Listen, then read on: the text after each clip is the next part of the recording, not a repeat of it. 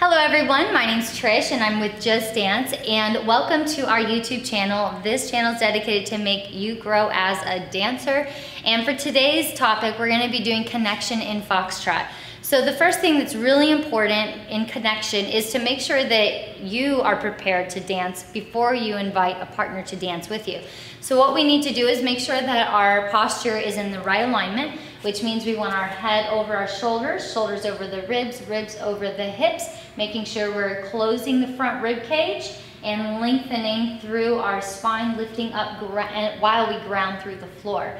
So once you've done that, now you're ready to dance with a partner. So I'm gonna invite Karen out on the floor with me to follow, and I'm gonna be leading.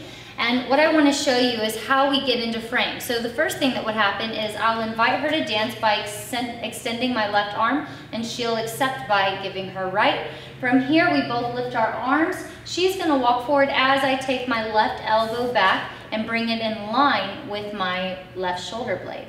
Her right arm stays in front of her body. We're both holding our own arms up. We're not depending on one another, but we both maintain nice tone in our arms.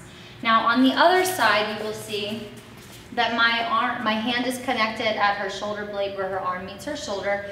Her left hand is connected right on the leader's bicep, and her elbow is nice and lifted. From here, we're able to stretch leftwards and counterbalance each other. So she's gonna reach to her left as I reach to my left.